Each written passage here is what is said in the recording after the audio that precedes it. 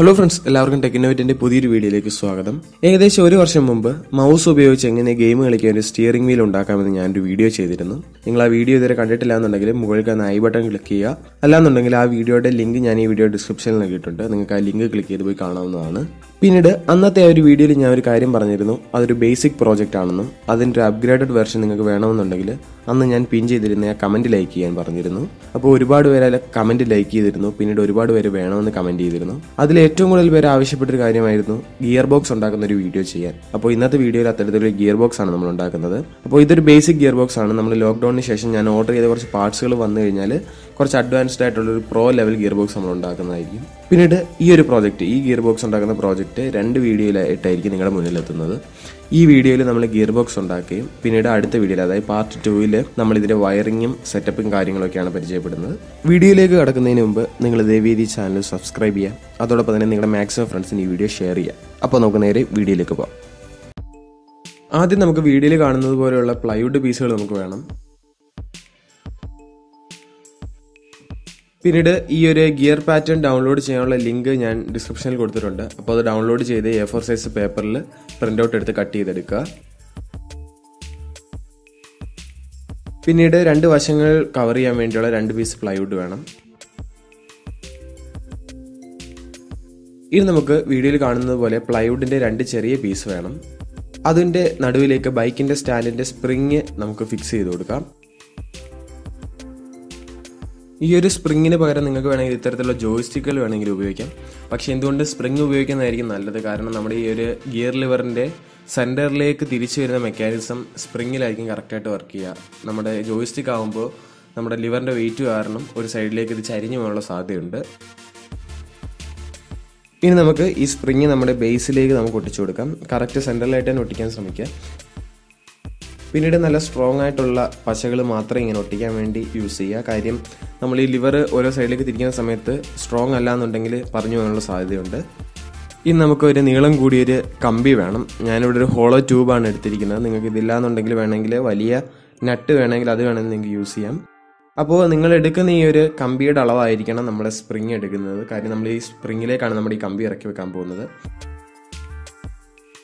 ഇത്തരത്തിലാണ് നമ്മുടെ ഈ ഒരു ഗിയറിന്റെ ലിവർ നമ്മൾ സെറ്റ് ചെയ്യുന്നത്. ഇനി നേരത്തെ നമ്മൾ കട്ട് ചെയ്ത് മാറ്റി വെച്ച 2 സൈഡ് പീസുകൾ വീഡിയോയിൽ കാണുന്നത് പോലെ നമുക്ക് ഈ ബേസിലേക്ക് നമുക്ക് ഒട്ടിച്ചു കൊടുക്കാം.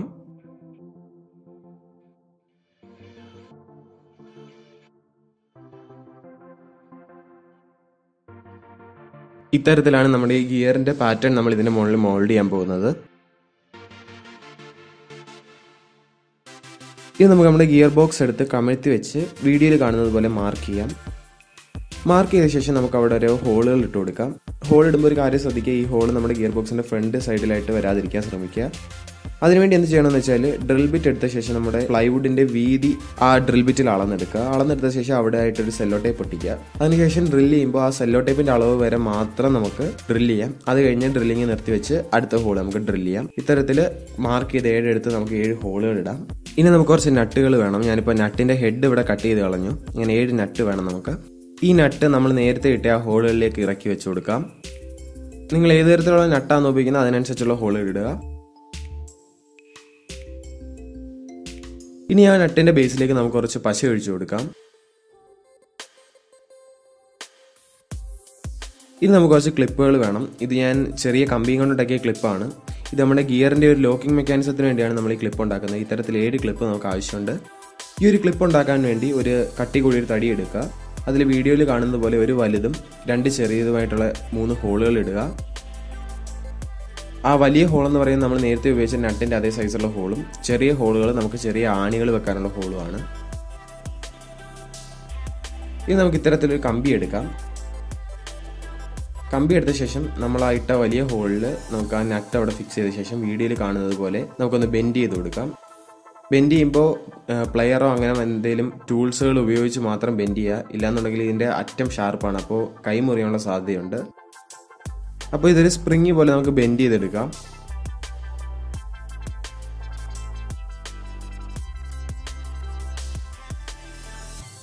ഇത്തരത്തിൽ ബെൻഡ് ചെയ്ത ശേഷം നമ്മൾ ആ ഇട്ട ചെറിയ ഹോളുകളിലേക്ക് നമുക്കൊരു ആണി ഇറക്കി വെക്കാം. ആണി ഇറക്കി വെച്ച ശേഷം ചുറ്റിയ മറ്റേ കൊണ്ട് ജസ്റ്റ് ഒന്ന് തട്ടുക. കാര്യം ഇത് ഇളകി പോരാൻ പാടില്ല. അതോടൊപ്പം തന്നെ ഒരുപാട് അങ്ങ് ടൈറ്റ് ചെയ്യാനും പാടില്ല, കാര്യം നമുക്ക് ബാക്കി 6 എണ്ണം ഉണ്ടാക്കാൻ ഇത് വലിച്ചൂരി എടുക്കണം. അതിനുശേഷം വീഡിയോയിൽ കാണുന്ന പോലെ ഈ കമ്പിയുടെ 2 അറ്റവും 2 സൈഡിലേക്ക് നമുക്ക് വളച്ചു കൊടുക്കാം. വളച്ച ശേഷം അവശേഷിക്കുന്ന പാർട്ട് നമുക്ക് കട്ട് ചെയ്ത് മാറ്റാവുന്നതാണ്. അങ്ങനെ ഇത്തരത്തിൽ നമുക്ക് ഒരു 7 ക്ലിപ്പുകൾ ആവശ്യമുണ്ട്. ഇനി നമുക്ക് റിബൺ കേബിൾ വേണം. ഇത് ഇലക്ട്രോണിക്സ് കടകളിൽ അവൈലബിൾ ആണ്. അങ്ങനെ റിബൺ കേബിളിൻ്റെ 8 വയറുള്ളൊരു പീസാണ് ഞാൻ ഇവിടെ എടുത്തിരിക്കുന്നത്. അതിൽ 4 വയർ ഒരുമിച്ചും 3 വയർ ഒരുമിച്ചും പിന്നീട് 1 വയർ ഒറ്റയ്ക്കുമായിട്ട് ഞാൻ തിരിച്ചു മാറ്റി വെച്ചിട്ടുണ്ട്.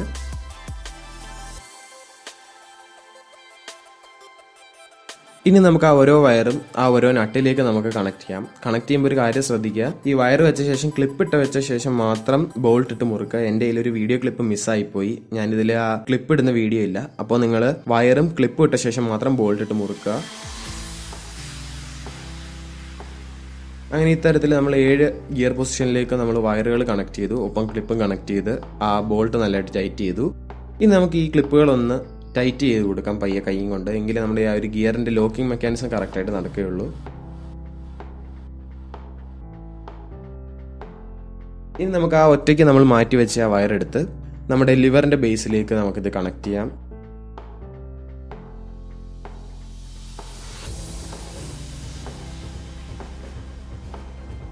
ഇത് നമുക്ക് നമ്മുടെ ആ ഒരു പാറ്റേൺ ഇതിന്റെ മുകളിലേക്ക് വെച്ച് നമുക്ക് ഫിക്സ് ചെയ്ത് കൊടുക്കാം.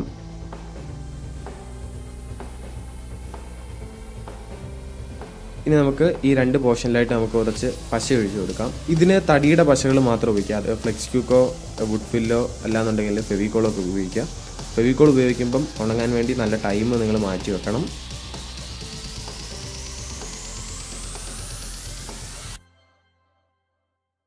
ഇപ്പോൾ നമ്മുടെ ഗിയർ ബോക്സിൻ്റെ മെയിൻ വർക്ക് ഏകദേശം ഫിനിഷ് ആയിട്ടുണ്ട്. ഇനി ഇതിൻ്റെ വയറിങ്ങും സെറ്റപ്പൊക്കെ നമ്മൾ അടുത്ത വീഡിയോയിൽ കാണിച്ചു തരും. ഇപ്പോൾ നിങ്ങൾക്ക് കാണാൻ സാധിക്കും നമ്മുടെ എല്ലാ പൊസിഷനിലും ഗിയർ പോയി ലോക്ക് ആവുന്നത് കാണാൻ സാധിക്കും. അഥവാ ലോക്ക് ആവുന്നില്ല എന്നുണ്ടെങ്കിൽ ആ ക്ലിപ്പ് ഒരു അല്പം കൈ കൊണ്ട് ടൈറ്റ് ചെയ്ത് കൊടുത്തു കഴിഞ്ഞാൽ കറക്റ്റായിട്ട് അത് വർക്ക് ചെയ്യും.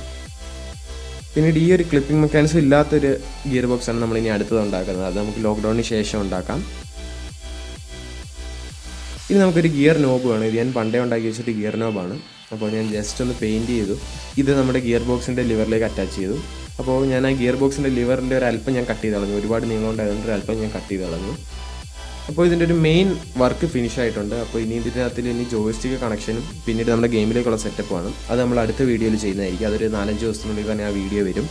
പിന്നീട് ഈ വീഡിയോ നിങ്ങൾക്ക് ഇഷ്ടപ്പെട്ടെന്ന് വിശ്വസിക്കുന്നു. ഈ വീഡിയോ ഇഷ്ടപ്പെട്ടാൽ ലൈക്ക് ചെയ്യുക, ഇല്ലെങ്കിൽ ഡിസ്ലൈക്ക് ചെയ്യുക. അതോടൊപ്പം തന്നെ നിങ്ങളുടെ മാക്സിമം ഫ്രണ്ട്സിന് ഈ വീഡിയോ ഷെയർ ചെയ്യുക. അപ്പോൾ ഇതിൻ്റെ സെക്കൻഡ് പാർട്ടായിട്ട് നമുക്ക് അടുത്ത വീഡിയോയിൽ കാണാം. അതുവരെ ബൈ.